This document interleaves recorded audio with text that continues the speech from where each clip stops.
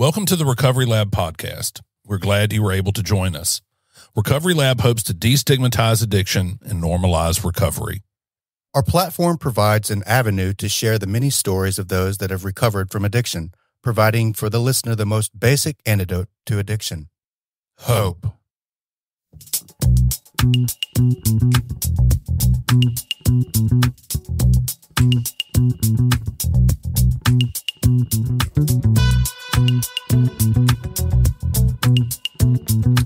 Oh, right. We got a show to do. Go ahead. It's easy to listen to. All right, everybody, we're back. This is episode number 69. Giggity, giggity, of the Recovery Lab podcast series. We're here to bring not only inappropriate jokes about, that 15-year-olds would like, but episode 69. I'm Drew Hasson. I'm Daniel Anderson. We are the Recovery Lab. So, appealing to Daniel's and my innate sense of narcissism, we're going to speak to you for an hour today about what you should do in your own life and how your life will be made better if only you listen to us. Oh, no. A solid hour of it. This is gold.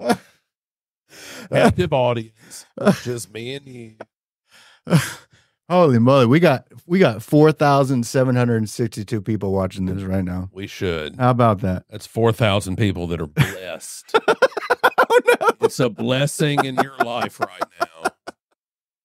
What is wrong with us? What is wrong with us? All right, we gotta focus here. All right. In all honesty, though, today's episode is born out of some genius that we learned last week from Christina Dent. Yes. She wants to help people develop a life that is engaging enough, enriched enough, good enough, pleasant enough that the person would be driven to be present for that life. Yeah, I mean, that's what it's all about, bro. Like my whole addiction was me trying to change how I felt and me trying to be something that I wasn't because I didn't like who I was. Right. And sobriety has given me a life that I don't feel the need to numb in order to get through the day. Right. I mean, my life has fundamentally changed for the better as a result of getting sober. Everything is better. Everything is okay now. Every day is not rainbows and butterflies and all that. But, what they say, my best day in active addiction is nowhere near my worst day sober. And I heard people say that all the time. And I was like, these people are idiots. I had a tremendous amount of fun when I was high. There was lots of times when I had a lot of fun high. And I didn't believe these people. I think this is where you are willing to depart from the crowd. Drugs are an option. Yeah, absolutely. Using is a solution. It's a horrible one that comes with consequences. Right. But if you are only, am I close enough am I doing good? Yeah, good. If you're only interested in the calculus about the short game, then you're going to give the path of, well, I could always use drugs a lot more credence than if you're willing to expand out your analysis about what will yield you better results. Right. And drugs and alcohol, the reason that I used them was because they worked. Yeah. They were a solution. They were a solution for a very long time. Yeah, absolutely. There was a net gain when I was high. Unfortunately, there's also consequences that went along with those actions. And, eventually those consequences will catch up if you're like me. And they caught up with me pretty aggressively, and it was unpleasant. So the drugs and alcohol were a solution. That's why we use drugs and alcohols, because they work. They change how we feel. They make us feel different. Let me give you a brief story. So this is something that happened in my personal life recently. So one of Kimberly's friends relapsed, and we were engaged in trying to assist this person. And I was talking to Kimberly, and I said, imagine, that was your life. and you had made a couple of bad choices, and imagine you're holed up in a motel, and do you think you could get high enough to blot out the guilt that would come with knowing that you didn't have to choose this path? And, you can get high enough to blot out your misery, but eventually you have to keep getting high to such a degree, a continuous degree, that really all you're going to do is end up ODing. Right. I mean, that's the only end of this story. Right. I've now been sober long enough. Kimberly's now been sober long enough. You have now been sober long enough that there's no way to be halfway using drugs for us, because we know better. The thing you hear in AA is a head full of AA and a belly full of beer doesn't mix. No, but not at all. Not at all. And for us who have had some of the promises and benefits come true, right, and our lives have improved, we would know that we were wrong. There wouldn't be any, figuring out some way to justify it or mitigate the poor decision we've made. It would come full circle. Oh yeah, absolutely. But don't be, deceived. I tried my damnedest. I tried every imaginable way to, just smoking weed in the morning and then a little bit of meth in the evening, or no meth in the morning, no meth in the evening. A gentleman doesn't do meth before noon. Thank you. But maybe just eat a little shard around lunch, but maybe just afternoon. You had it with food. So. Right. So I tried it all, man. And like the whole story in the big book about, the whiskey and milk, one of my clients' podcasts is, the Whiskey Milk Podcast. It's a thing. Like, we try every imaginable way because we don't want to admit defeat. And what we found out was, when we admit defeat over the drugs and alcohol, and I can only speak for myself, when I admit defeat over drugs and alcohol, and when I made a decision that, okay, I'm powerless over this and I need some help. It was at that moment that God recognized that willingness and took me by the hand and led me through the path of early sobriety. But it took what it took, and I tried everything, man. Every, drugs and alcoholics, drug addicts and alcoholics, we're supremely creative individuals, the vast majority of us. And we're gonna figure out a way to do it our way until we hit our head against the wall time and time again, if you're anything like me. And then you finally get to a point where, wow, there's no other options. And then I, tucked my tail between my legs and crawled into AA and said, I can't do anything right. And they're like, welcome, we love you. And they loved me until I could love myself. Amen. Well, in furtherance of today's discussion, I made some notes. I really thought about this. Okay. So the idea being that by discussing this with you, it not only reinforces these things in my own mind, but it also allows the listener to benefit from my own consequences and my own consequences. Yeah, of course. Because I've screwed my life up in fantastic fashion. Yeah. And have cobbled together a good life now. Yeah. So number one, in building a life for which you want to be present, sober. You've got to stay sober. Yeah. Okay. That's number one. Yeah. That's easy enough to grasp. We're a recovery promoting podcast. Look, there's no cheating around the edges. You can't eat Valium after the AA meeting. Despite, I tried that. You've got to really give in. Right. No drugs and alcohol. Yeah. Next, you've got to figure out a way to develop meaning in your life. Mm-hmm. Okay. What I came up with for number one here, or number two, besides sober, I feel like this is usually brought on by spiritual endeavors. The reason that people generally gravitate towards organized religion is that it gives you the framework by which you would operate your spiritual growth. Right. It gives you the rules. I mean, we're in Mississippi. The majority of people here are Christians. Christianity comes with its own set of rules, and it comes with its own beliefs, and it helps you get through the tough parts of life because you have the revealed truth of Christianity behind you, and you say, okay, why am I going through this tough time? Well, that's because God willed it. And then, that is that is the scaffolding on which you build your spiritual practice. Sure. You can do this without adherence to some organized religion, but it's tougher because you have to cobble together your own rules. Right. And you have to try on, you have to buy a little bit from Buddhism and buy a little bit from Hinduism and buy a little bit from Christianity, Judaism, Native American spiritual beliefs, whatever. And then you cobble together your own belief system. Right. So develop meaning.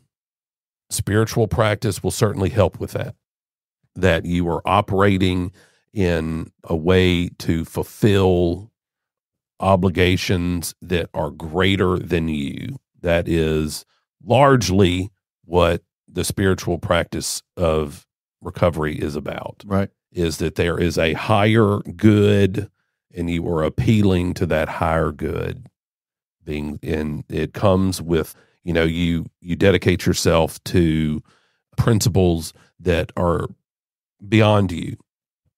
Something bigger. Selflessness, forgiveness, that sort of thing. It's why we do 12-step work. Right. We help the next man because we were helped in furtherance of these selfless endeavors, right? Yeah. Okay. What do you think about this so far? Well, one thing that's just screaming to me is how grateful I am about the fact that, you mentioned spiritual a lot, but you didn't mention religious. And that is a huge thing for me. And, there's even jokes about, there's a Family Guy episode where Peter asks God, do people that say they're spiritual, not religious, do they go to hell? And God's like, yes, straight to hell, straight to hell, straight to hell. And I chuckled about that because, I am, to me, organized religion is a beautiful thing. It's lovely. It creates, like you spoke about, a framework by which to it gives you all your rules. Right. But here's the deal.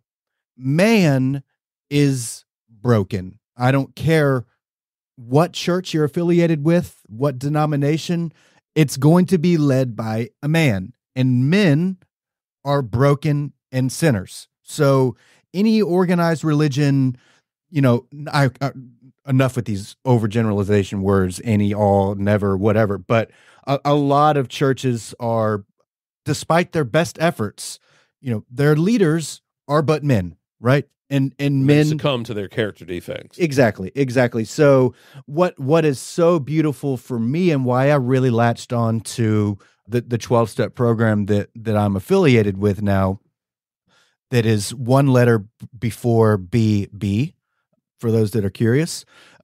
But what I love about that most is it is okay for you to believe in a higher power. Now, I personally believe in God. I always have been, but I know that there are people out there that when they're trying to get sober, they're at their lowest point and they're struggling like they've never struggled before, and they don't feel like God loves them. They feel like God has abandoned them, or they don't believe in God altogether. And they walk into a Celebrate Recovery thing, and all they're hearing is, you got to love God. You got to give your life to God. Well, those people out the door immediately, and with great vigor, out the door immediately. So what I love about the 12-step program that I'm affiliated with is we throw all that out the window, right? You do not have to believe in anything other than something that's greater than yourself. And that opens the door for those people, for all people, all walks of life, people that are atheists, agnostic, had history of Christianity. I had such a hard with the God thing in the beginning. Yeah. Really, listen, everybody who might be listening to this, consternation or objection to God in the AA program or 12-step sense is a fool's errand. you don't have to believe in God. It certainly doesn't have to be the God of your youth, right, and the church that you resent. And that ideology don't even cuts people off. It does. Just don't go grow trouble in that area where trouble need not be grown. Right. Like there's no controversy here. You don't have to believe in any particular thing. Right. Just get on board with something is greater than you. Right. This is an easy concept. I Very mean, logically, easy. It bears reason. Yeah. There are powers greater than me that operate throughout the world. Yeah. And a beautiful example of that is a room in AA, a sober room, or if celebrate recovery or whatever. If God, smart, God needs to be good, orderly direction or group of drunks or whatever, just find something. Yeah. Find something that is in the spiritual realm and lock onto it. Right. So to go back to your point and your question at this long thing that I just did around here, I love spirituality. I love spiritual things. And I think there is a massive distinction between spirituality and things in the spiritual realm and organized religion. Organized religion it can be toxic. Well, it can be. And it's just easier because, like I said, it gives you your rules. It gives you your framework for living, and it tells you what's good and what's bad. Absolutely. And I love it. The problem is eventually you're going to find some topic that you disagree with. Yeah. And you're going to have to, the organized religion is going to have some rule that you don't agree with. And you're going to be told, well, either you can agree or you're wrong. Yeah. And being wrong, usually in an organized religion, lands you in eternal damnation. Right. So, I mean, that's the problem with organized religion is if you find something, if there's some belief, some facet of its belief system that you don't agree with, you go to hell. Right. Right. So that's pretty black and white. People react poorly to that kind of imagine that crossroad. Yeah. And so taken to its worst, that's dictatorial and oppressive and theocratic. People don't like that kind of thing. No, they tend to. Again, here I go speaking for everyone, and I can't do that. But for me, that kind of terminology, those kinds of black and white things that I had to do or conform with in order to go to hell. Yeah, I mean, I don't do good with that. Nobody does. I just didn't. But again, let me reassure everybody: this is what Drew believes, and Drew's matrix for operating in a sober life that helps me continue to have a life that I value enough that I want to do everything I can not to use drugs or to drink. Right. A life that I want to be present for. Absolutely. Next on my list of helpful benefits here, track your positive accomplishments. Mm-hmm. So AA, working the steps, there's no lack of opportunities to point out the things that you're doing wrong. Yeah. You're going to feel pretty guilty when you get sober because you've probably been lying, cheating, and stealing like I don't know what. Right. You're going to get a sponsor. That sponsor is going to help you identify the problem areas in your behavior and your thought processes. You're going to work on your character defects. Hopefully, if you're doing what you're supposed to do, you will do a fourth step, where you take your moral inventory. You'll do a fifth step where you tell somebody, and that's going to be black and white.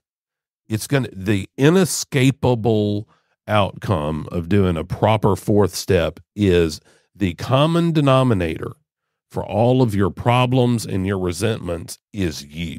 Right. You are the star in every story that you have in your fourth step. Right. Like that was the thing I could not believe. I mean, it's there writ large for you to see. You've got your columns and your resentments and everything. What my part was. And the one common thread through all of it is you.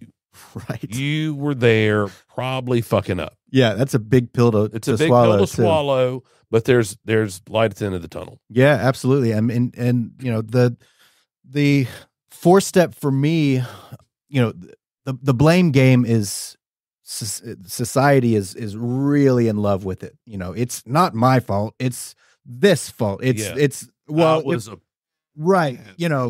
Right. And you're misgendering me. Like, it's your fault. It's your fault. There's no accountability taken today. Well, again, with the overgeneralization, there is oftentimes an alarming lack of it. There you go. There you go. So what the fourth and fifth step did for me was, like you said, it was black and white. Boom. It's right there in front of me. If you're thorough with it, which, if you don't do a fourth, you're going to pick up the fifth, is what my first sponsor always told me. So it's true. It's very important to be thorough on this. But, it was important for me to begin. It all didn't change when I did my fifth step, but I began to really start to identify, bad things have happened in my life, but had I not done this, this, and this, I would have never been in this situation where bad things happen. So it allowed me to kind of reset my mind that, this is my fault. It helps you trace the causation chain of events that led to the undesirable circumstances. Yeah. And we are so good at not tracing the causation chain of circumstances. Yeah, absolutely. Back to something that we did. Mm-hmm. We never want the genesis of the problem to start with something we did. Right. So we'll start, we'll creep up a little bit. Right. I'm the victim. Yeah. That victim mentality, it's got to go. So it's got to go. And the flip side to that is, you're going to be faced with a number of opportunities to understand that you did wrong. Right. Okay. You did something that you shouldn't have done, or, in a more pleasant light, you learned something about the way that you behave, and now you can hopefully behave differently in the future. Right. So the flip side to all this is track your positive accomplishments.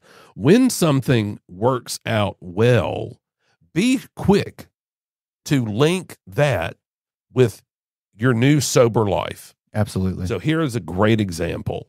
I'm living in Hattiesburg, and I got a job, and somebody took me to go get a driver's license. And man, I was so proud to have a physical driver's license because I didn't have one. Yeah. And I thought, okay.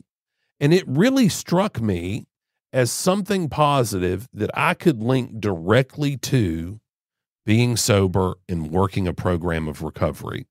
Because despite my desire to have a driver's license while I was using, I never could seem to make it to the driver's license place. Right. Surely I would have been arrested immediately upon entering. I mean, that I was under, that I was under the influence and likely had something illicit on me was apparent to everyone. Right. And you know who you are out there.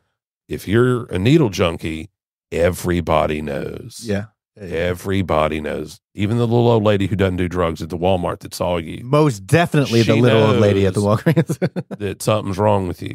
So track your positive accomplishments. I got the driver's license. That a couple weeks later, I opened up a bank account. There you go.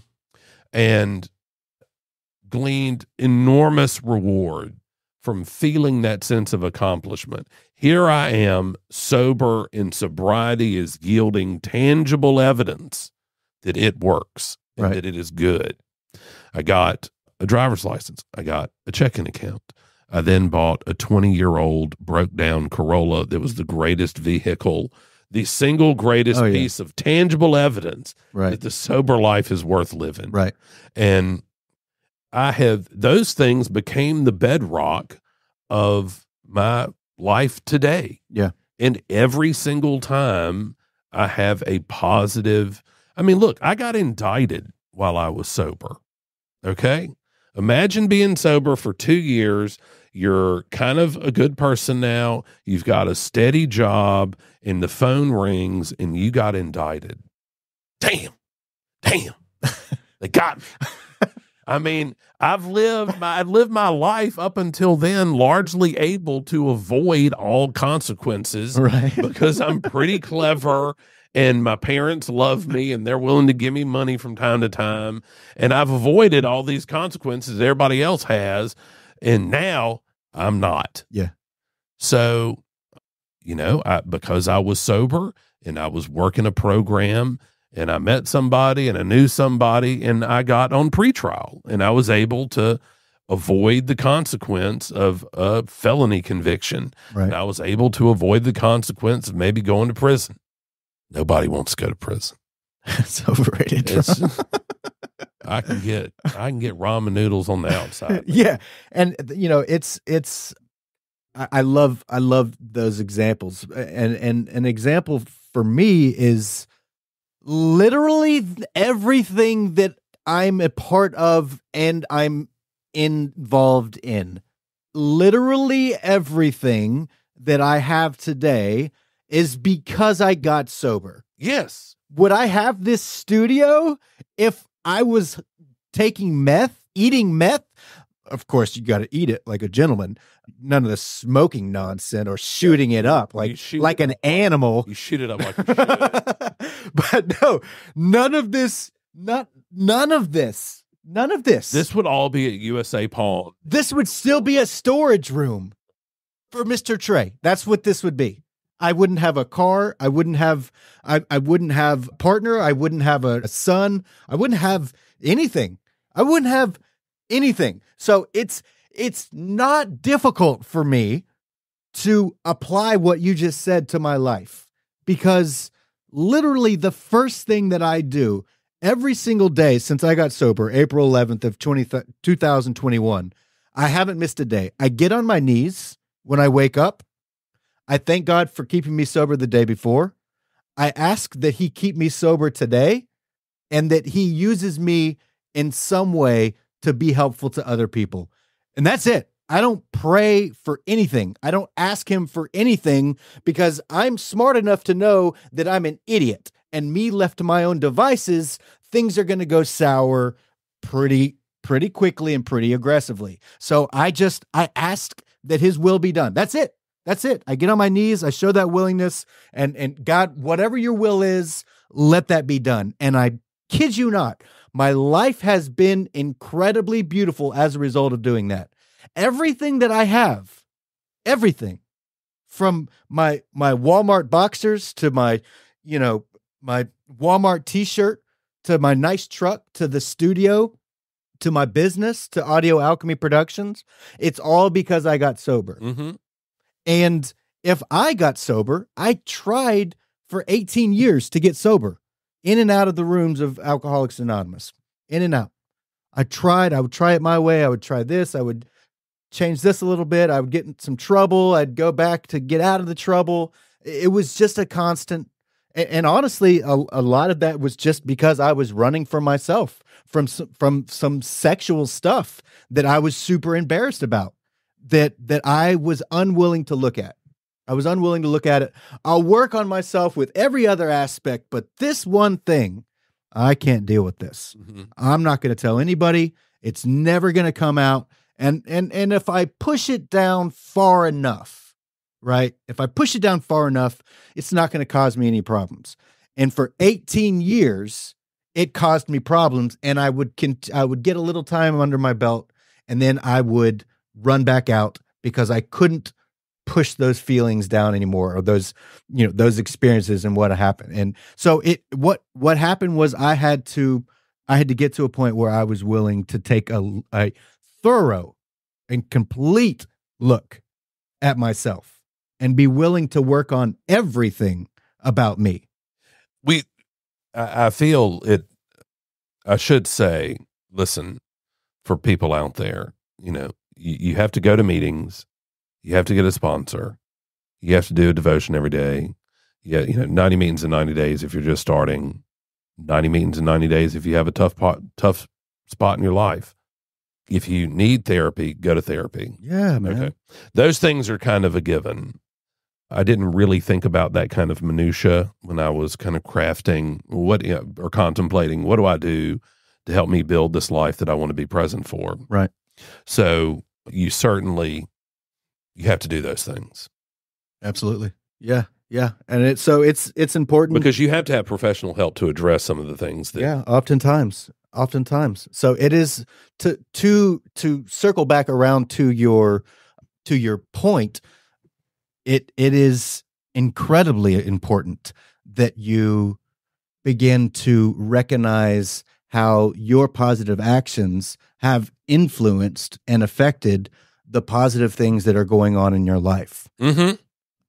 But also, there's a caveat to that. Caveat. Thank you. I had a brain fart there. It is it's not as tempting for me now, but I still struggle with it. It's very easy for me to, and it has been my whole life, when things start going well, it's very easy for me to say, oh, look at me go. Mm-hmm. Look how impressive I am. Look at all of this stuff that I've built.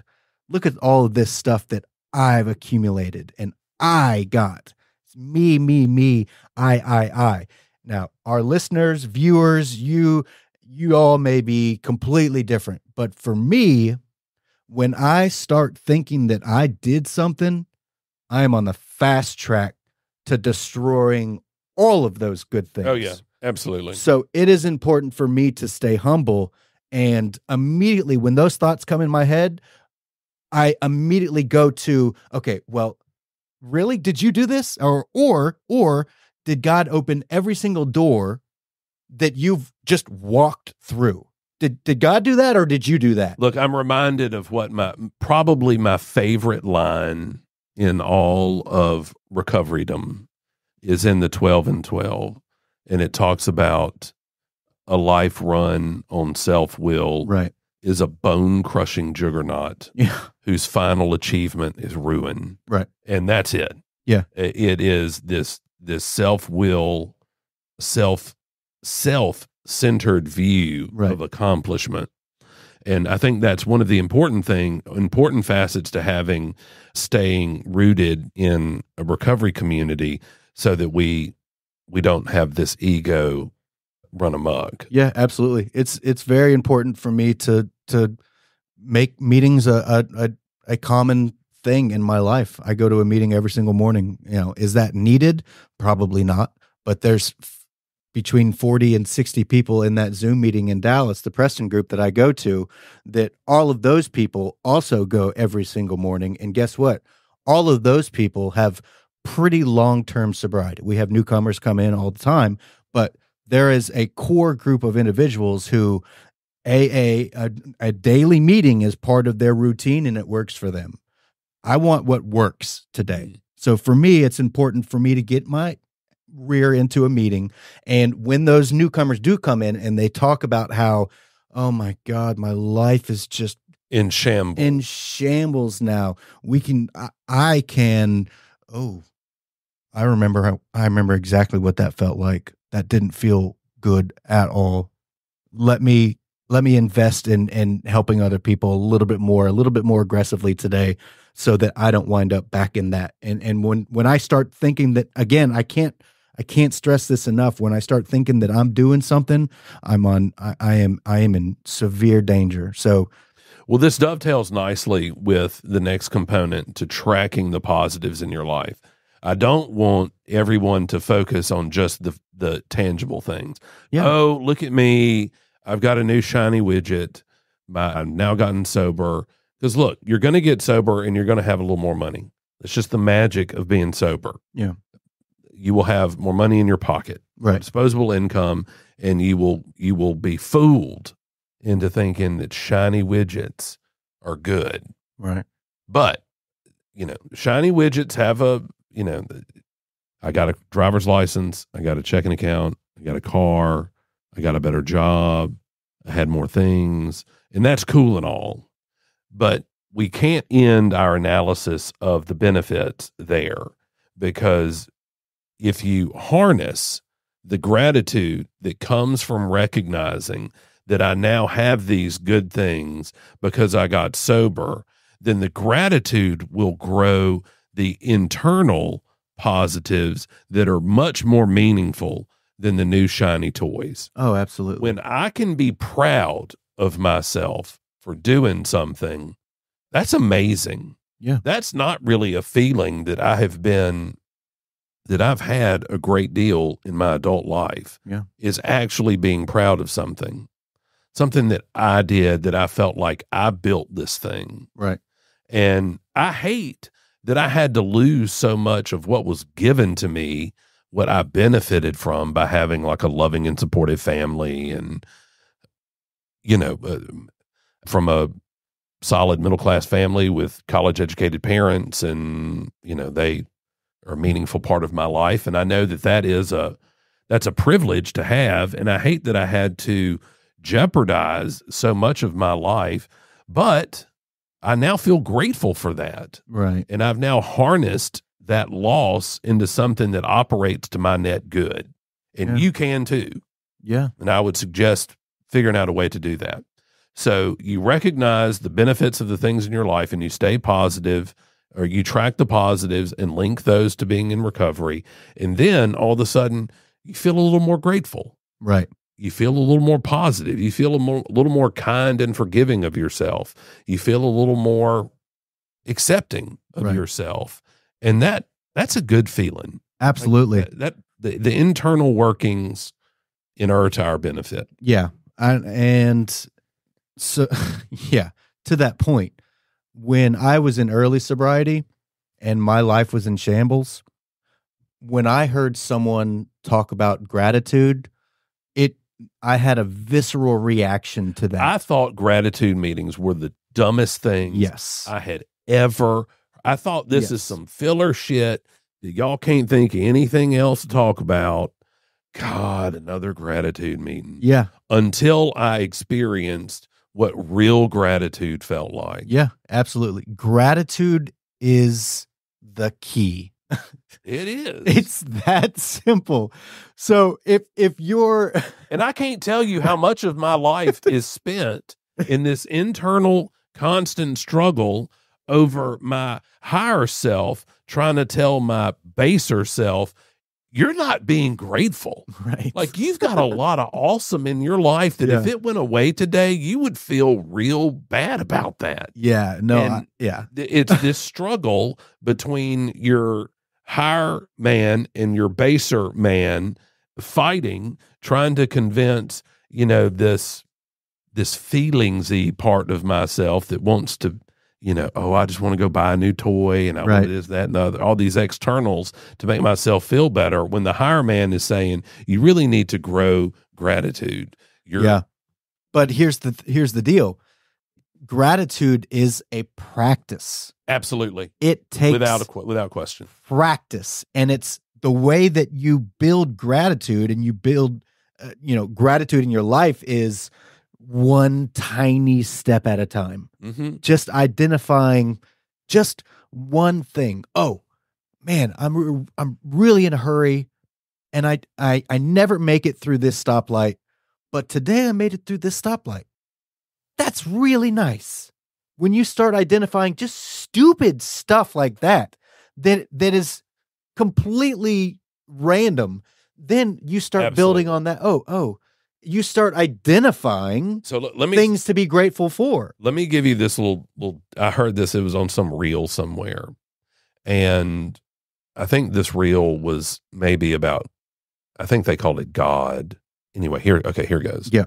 If I asked you, how many red cars did you pass on your way to work today? How many would you say? How many red cars did you notice on your way from your house to the studio today? I had no idea. No clue.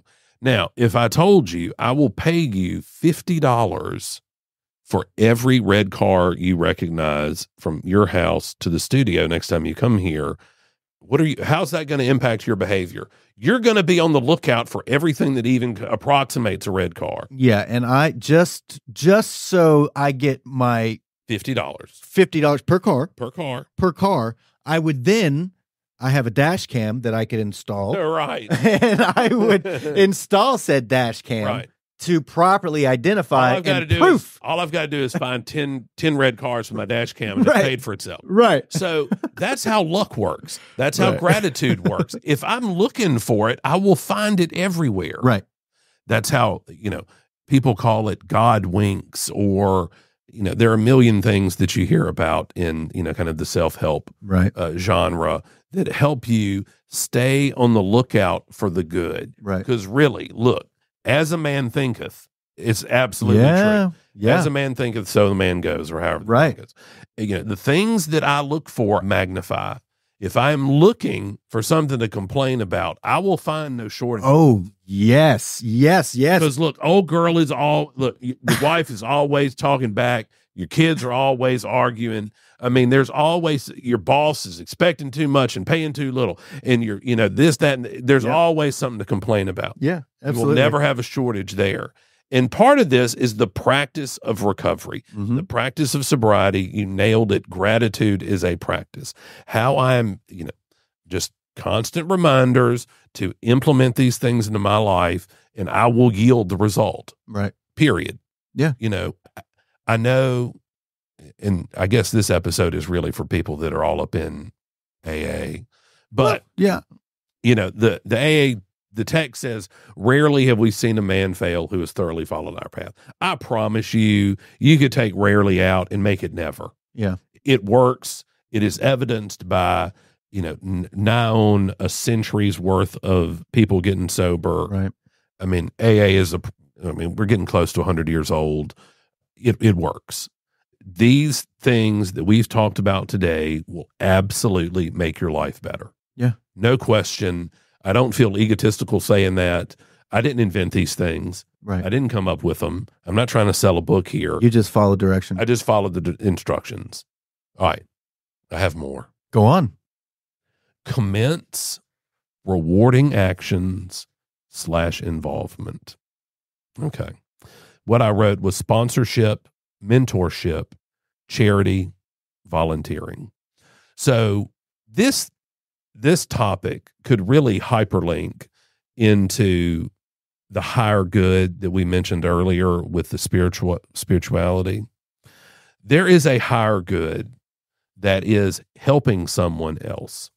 I don't understand really all of the magic, the psychological impact it has on us, but it helps. Absolutely. If I can think of myself less, and really what that means is if I can think of myself less often and more of my next man, more of the next woman, the next person, somehow you feel better in ways you never even knew you could feel better. Right.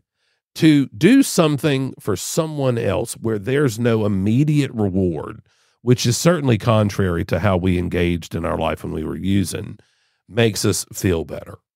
I don't know if it's because we feel like doing those things pleases the God of our organized religion upbringing. I don't know. It must have some evolutionary benefit, like it causes higher production of dopamine or something, but you feel good. Yeah. And it helps you frame how you assess what's wrong in your life.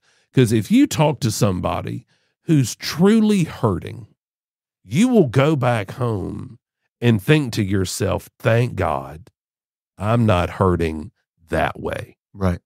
I might not like the relationship I have with my kids, but I'm glad I don't have that. Right. I might not like some component of my marriage, but I'm glad I don't have that marriage. Right. I may not like my job, but I'm glad I've got one, or glad I don't have that one. And there's also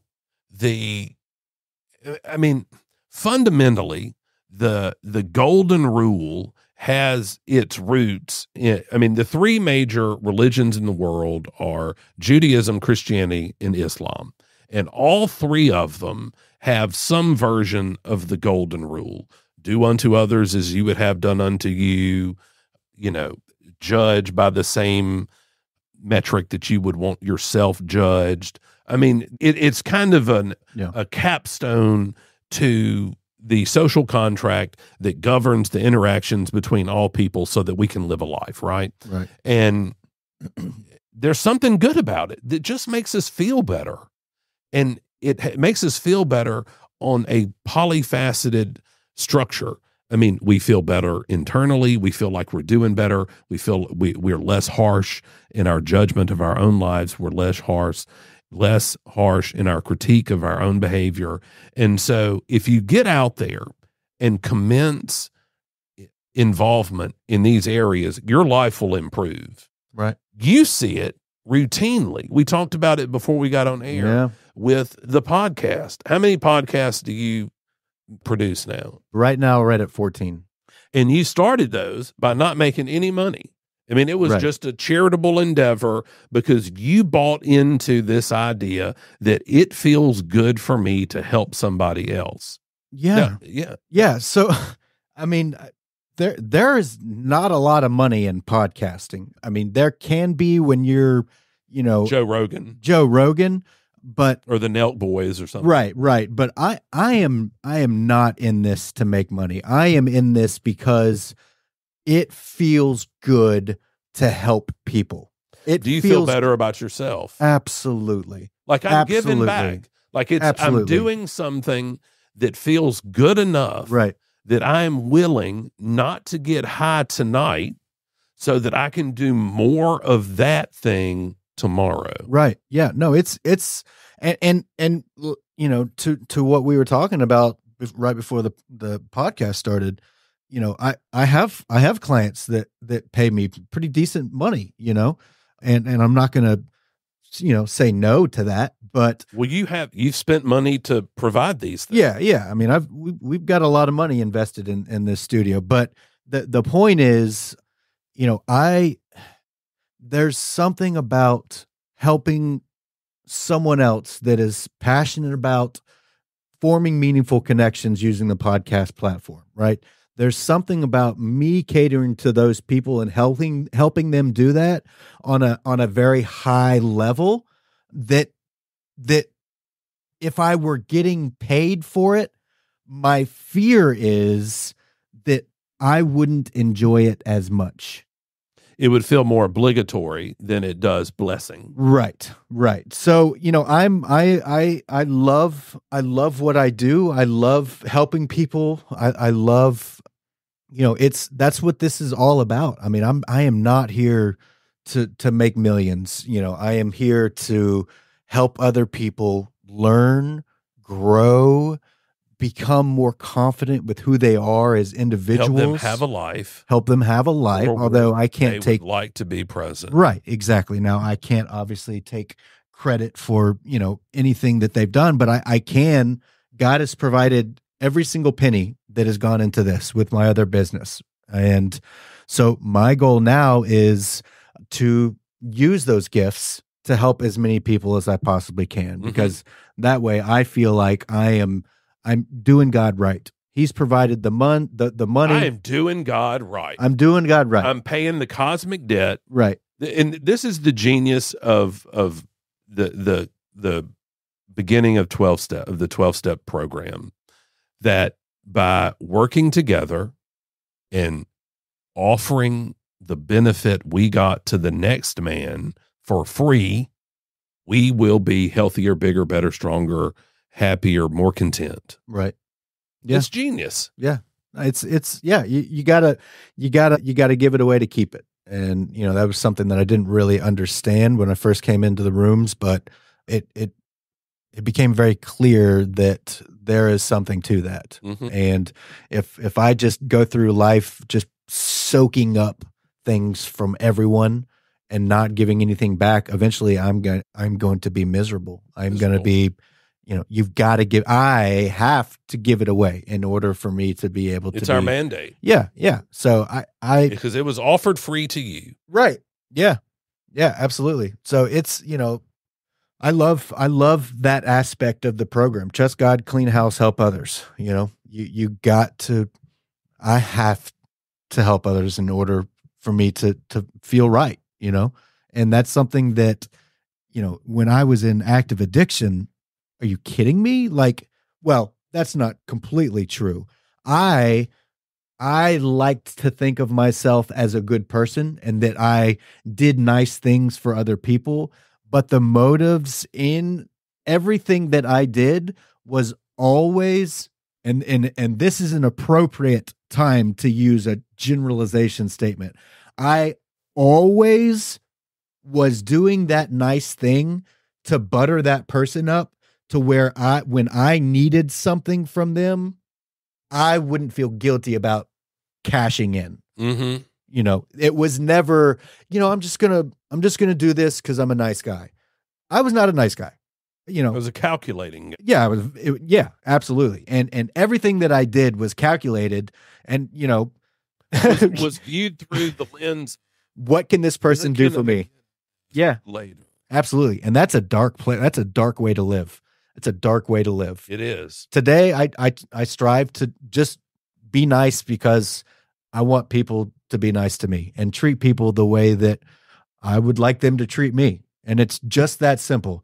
And in everything that I do, quickly and aggressively identify where I can be grateful and how I can be grateful for this thing that's going on right now. That is the number one thing. If I can do that every single day, man, I'm golden. If I can identify the positive. Like Cormac McCarthy says, you never know what worse luck your bad luck saved you from. Absolutely. And one thing that I'm really grateful for today is the awareness that I may have had a past and some consequences that I view as bad luck, but I am supremely aware of there was worse luck that I was saved from. Absolutely. And view my consequences like that now. Right. Trying to keep at it. It ain't easy. No. Being sober requires some work, and you have to face some things that you probably aren't eager or keen on facing. Right. But if you stick with it, the benefits are amazing. Yeah, absolutely. There's, and it can always get worse. We've touched on this. I assure you it can. It can and will always every time without fail. Yeah, the yets. I haven't done that yet. I haven't experienced that yet. Well, you will. You will. Just keep digging, and you'll experience those yets. I promise you that. So it's, today we just have to, we gotta practice gratitude, and we gotta practice gratitude. That's the bottom line. Cool for us though, that we get to sit here and talk about these things. And then I have, days of interesting things that I think about. Yeah. And it's no secret. I guess I kind of think myself a lot. But man, it's a good day. Yeah, it's a gift. Even if nobody listens to this episode, well, it's been good for me. And right now we have 72,362 people watching. Y'all are all blessed. You get a car. You get a car. You get a car. Get it, Oprah. Yeah, but it's if I can practice gratitude in my life is going to be damn fine. Mm-hmm. And there are going to be hard times. But if I'm quick to identify, okay, so this is something that's really, really difficult that's happening right now. My first thought today is, okay, how can I learn from this? How can I grow from this? And I think you do a good job of that. Well, I appreciate that. That is and that takes practice too. I could. You have to be intentional about it. Yes, God forbid this is a honest to God thought. God forbid, for most people, getting the news that you have cancer is devastating. It is devastating, and it's the end of an era. It can be horrible news, but the way that I feel right now, and again, God forbid this happens, what the rooms of Alcoholics Anonymous and the tools that the program has provided, and all I've done is use those tools. The way that I feel about that, receiving devastating news. God, we're not trying to test that. No. But my first thought would be, you know what? I'm going to bring some light when I'm getting my chemo treatments. I'm going to help someone because I know that God is bringing me through this for a reason. So what can I do to make this a positive experience? And I could be puking nonstop with those chemo treatments, and I would still, this is the way I feel now. It might be different if it was actually happening. I would still be trying to identify, okay, God, how can I use this? I feel like crap right now, but how can I be used? Use me, use me, use me. Yeah. And it's all about being grateful for what we have. And having that mindset. Right. Because tough times are going to come. Absolutely. When you're in recovery. Absolutely. There will be the first time you deal with fill in the blank when you're in recovery. Yep. Because sobriety is not going to immunize you from bad things. Right. You're going to be confronted with feelings of fear, feelings of loss, feelings of guilt, shame, remorse. You're going to be reminded of something. You're going to be somewhere that reminds you of something. And you're going to trigger the character defects that we all have. Right. And so it's going to happen. It's going to happen. Yeah. And the hope is that we have a system in place, a network of support, and a framework for how to deal with it when it comes along. Yep. Because that thing that really gets you, whatever it is going to happen again. Yeah. If I'm trying to think of a good example here. It'll come to me later. Yeah. I don't know. I'm running out. No, I think good. I'm tapped out for today. Yeah. Okay. That's totally cool. Yeah. It's again, to recap, if there's one thing that you take away from this, it is do the work to begin to identify how you can be, for the things that you can be grateful for in your life. Start small and build upon that. And it's practice. It takes work. And when you hear someone say, "Oh, I'm so grateful for this," like, no, believe them. They're not necessarily lying. That's just where they are at life. And that can happen to you too, if you do the work. And you are worth the effort. Absolutely. Absolutely. Absolutely. Well, this has been a treat for me. And I love having this platform to be able to talk and connect with people. We're Drew and I are incredibly grateful for all the, holy moly, 82,764 people that are watching right now. It's a Christmas miracle. Yeah.